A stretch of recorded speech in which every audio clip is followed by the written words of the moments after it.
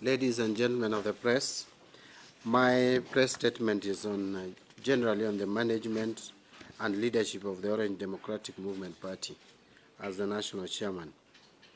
And this is the statement. The Orange Democratic Movement is the largest, most organized and national political party in the country.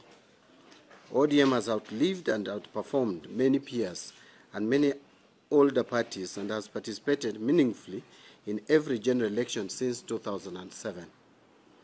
The party is proud to be associated with some of the most transformative and impactful socio-economic and political developments that have taken place in this country between 2007 and now. When we said in 2007 campaign, when we said Ugatuzi in 2007 campaign, what followed was devolution, which had significantly changed the governance structure of the nation. When we also said infrastructure, infrastructure, infrastructure 3 times, the country embarked on a transformative infrastructure development agenda that has touched every part of the country by way of road, rail, fiber optics, and clean energy generation that has earned this country international fame as leader in green growth. I think you will remember our 2007 clarion call or campaign of infrastructure, infrastructure, infrastructure.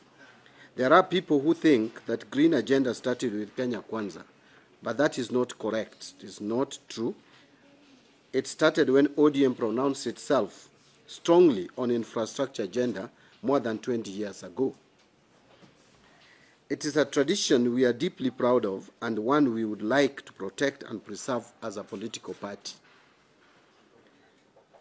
It has actually taken patience, understanding, ability to make compromises, a deliberate policy of inclusivity, consultative approach, and ability of the leadership to look at the bigger picture for the party to come this far.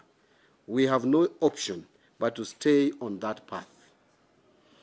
A few weeks ago, our party leader, the Right Honorable Raila Odinga, indicated that he will be pursuing interests beyond the country, but he would keep tabs on the party and continue offering guidance when needed. He went ahead to express faith and confidence that in his absence, his 2 deputies, alongside other officials, would be equal to the task of steering the party. Since then, a number of people have expressed interest in going for various leadership positions, and a robust debate has ensued on how best to ensure that the top leadership of this party is broad and inclusive enough to take care of the very diverse party membership and interest base. As the national chairman of the party and in consultation with the party leader, we are proud of the massive interest shown in the future of the party and the debate on inclusion. It is the clearest indication that the party has relevance in the country and a future. I, however, wish to appeal to our people, those who want to lead and those who simply want the party to remain strong, to exercise caution, restraint, and moderation. A few processes will have to kick in line with the party constitution, before the party can declare election date. Let us hold our horses and wait for guidance. I call on fellow leaders and those aspiring to lead to ensure their actions and utterances unite but not divide our party.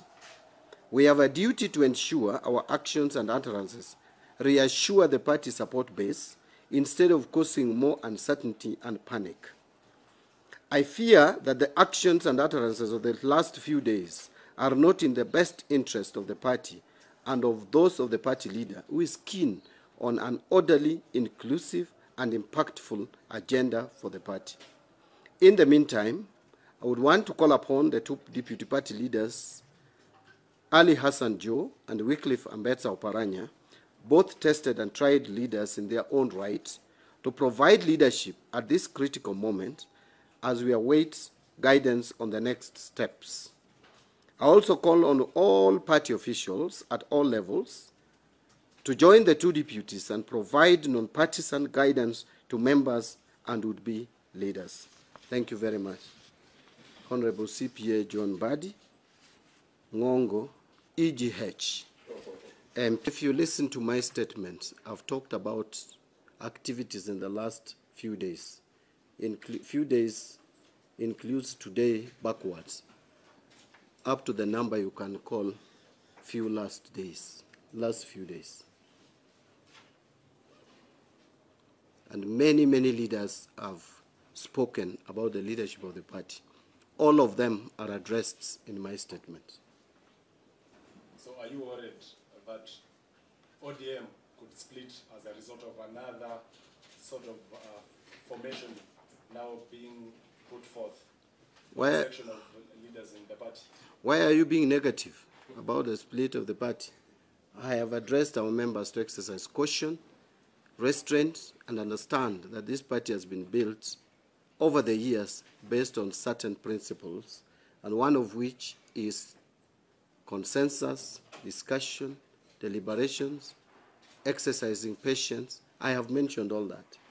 So I don't want to join you in being negative that the party could split. I am asking those members those who want to lead this party and those who are interested in the strength of the party going forward to exercise restraint, exercise patience, and allow the party leader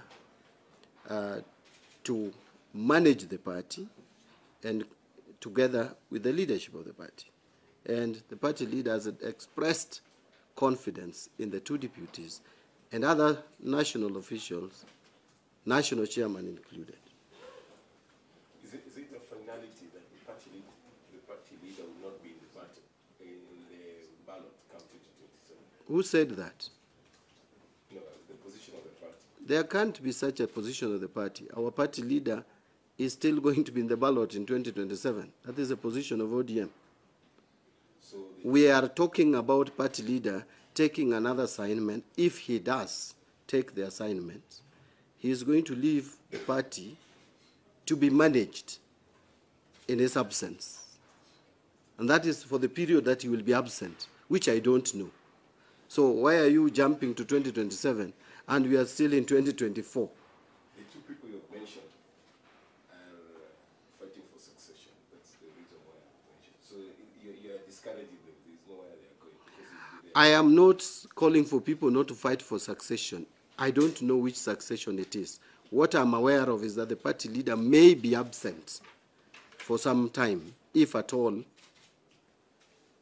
He gets the chairmanship of African Union Commission, during which time, when he's absent, the two deputy party leaders would be in charge. Any time he's absent, including now when he's out of the country. And that is why I've called upon the two deputy party leaders to take charge in his absence. When he comes back, he will provide a guidance. And he still provides that guidance even when he's not physically present. But what I'm saying is there could be too much talk around succession in the party, which would be destructive or distracting to the party in terms of executing its mandate, which we all know, the mandate of ODM as the leading opposition party in this country.